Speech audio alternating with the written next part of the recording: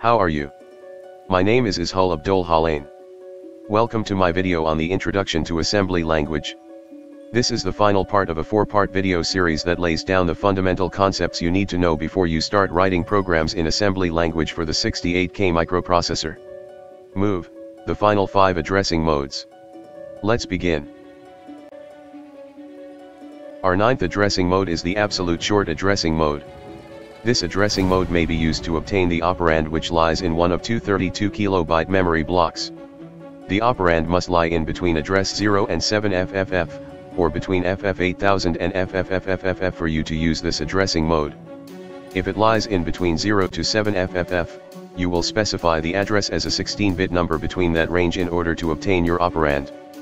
However, if the operand lies in between FF8000 to FFFFF, you will specify the address as a 16-bit number between that range. You do not have to specify it as the exact 24-bit number. This addressing mode may be used for operands that are byte, word, and long word in length. Although this sounds confusing, after the example I am sure you will understand this addressing mode easily. Now for 2 examples on this addressing mode. The initial condition shows 2 16-byte memory blocks. The first block starts at address 003C00 while the second block start at address FF8050, D1's content is unknown.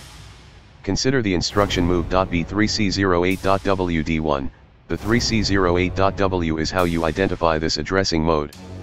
3C08 is a 16-bit address that lies between addresses 0 to 7FFF. The micro P must pack the higher bits with zeros to make it a 32-bit number. This results in 003C08 to be the address of the operand. On the other hand, the .B after the mnemonic move tells the microprocessor that a byte is to be moved.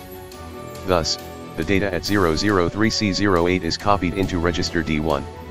Since the data moved is 77, and 77 is a positive signed number that is not 0, the status register is updated as X0000. Now, consider the instruction move.W8058.W D1.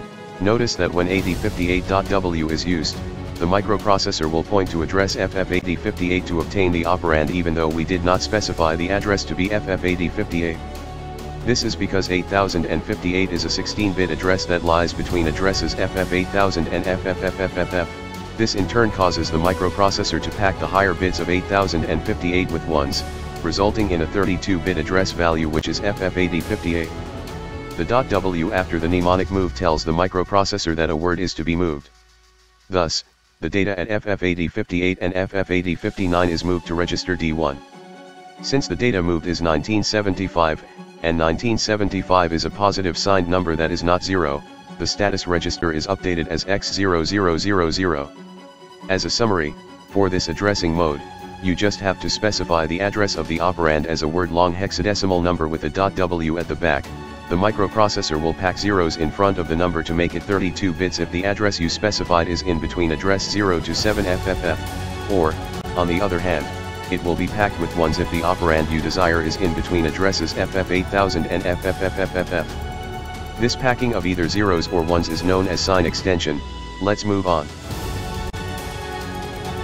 Our 10th addressing mode is the absolute long addressing mode.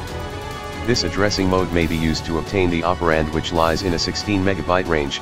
The address of the operand is specified using a 24 or 32-bit binary address written using a 6 or 8-digit hex number respectively. This addressing mode may be used for operands that are byte, word, and long word in length. Now for the examples. The initial condition shows a 16-byte memory block starting at address A56C20.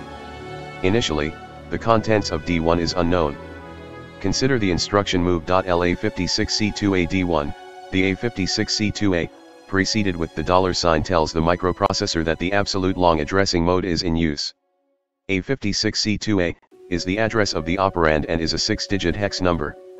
The .L after the move command tells the micro P that a long word is to be moved.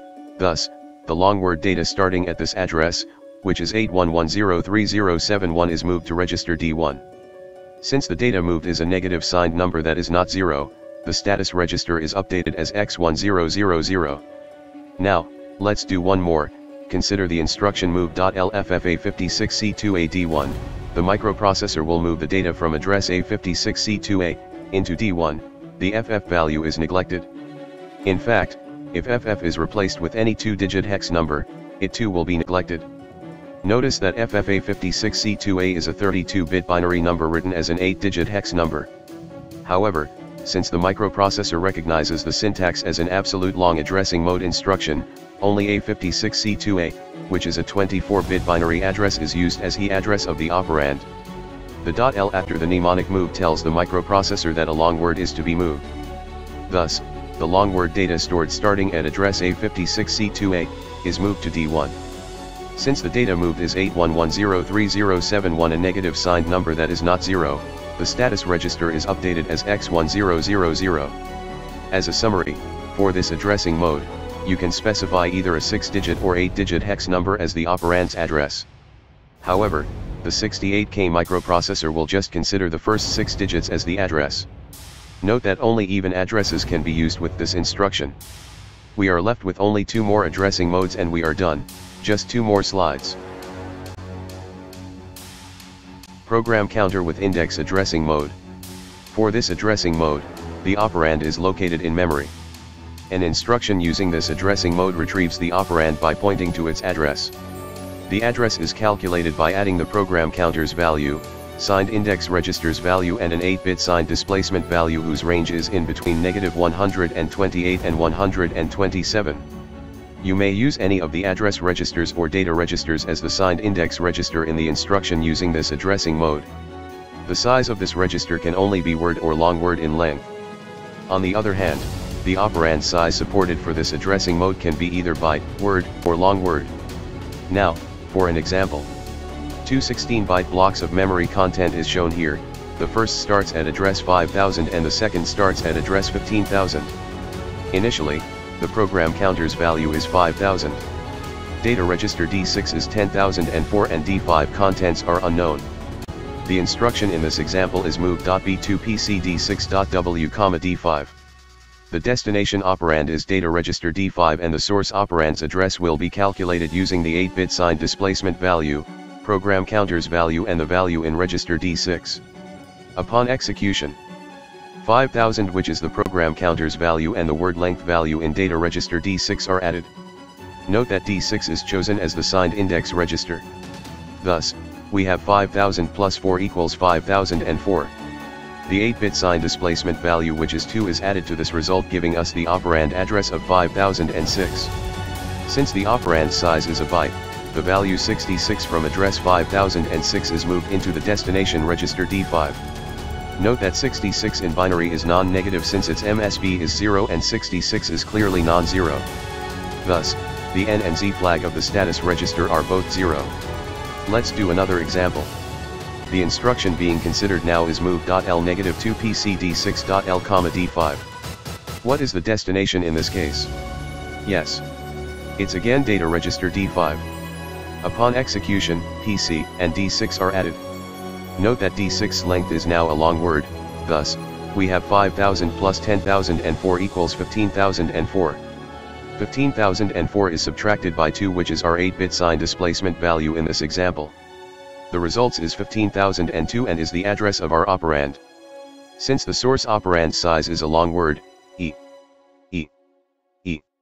3, 4, 4, 7, 6, is loaded into register D5. This is a non-zero result, causing the Z flag to be 0. If converted to binary, the MSB of the operand is 1, thus the negative flag is set to 1. The status register's value is shown after the execution of this instruction. Note that the source operand using this addressing mode can also be of word length. As a conclusion, the operand resides in memory. The 68K microprocessor will add up the program counter's value, the value in a signed index register, which can be any one of the data registers, and an 8-bit signed displacement value to obtain the operand's address. The operand is then copied from this address into the destination register. It's that easy. We will skip the 12's addressing, which is the program counter addressing mode. Its application is limited, thus we will jump to number 13, which is the quick immediate addressing mode. This addressing mode is similar to the immediate addressing mode where the operand's value is specified in the instruction. One difference is that you may use this addressing mode only with instructions that have the letter Q at the back, for example the move Q command. Another difference between this addressing mode and the immediate addressing mode is that it only permits byte-sized operands to be used. However, the result is a long word. This is because bits at higher positions from the operand are sign extended. They are interpacked with zeros or ones depending on the value of the MSB of the operand. Thus, although the permitted operand size is only a byte, the result is a long word. Let's do an example to clarify this. The initial condition shows that D1's value is unknown for now. Move Q2C D1 is our instruction. Since the operand is 2C, we will check its MSB when it is written in binary format. The MSB is 0, thus the data moved into D1 is 0000002C. It's a long word representation of 2C. You get the idea. The status register is updated as X0000 because 2C is a positive non-zero number. Move Q241 D1 is our next example. Notice that 241 does not have a dollar sign in front of it. This signifies that it is a decimal number. The equivalent hex code is F1. Since we know now that the operand is F1, we will check its MSB when it is written in binary format. The MSB is 1, thus the data moved into D1 is FFFFFFF1. I don't know why this is done, but the value clearly is not F1. Maybe you can tell me why in the comments. Anyway, the status register is updated to X1000 because the final data moved into D1 is a negative and non-zero number. Our last but not least addressing mode is the implied addressing mode. This addressing mode is recognized in the syntax of an instruction because it is bound to several specific registers. The registers are the stack pointer, SP, program counter, PC, user stack pointer, USB, and the status register, SR.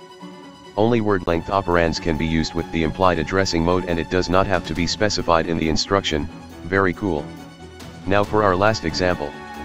The initial condition shows a 16-byte memory block starting at address 8000. The 16 bits of the status register is also shown in binary. The system byte, which are the upper 8 bits in hexadecimal, is 20. The user byte, which are the lower 8 bits in hexadecimal, is 8.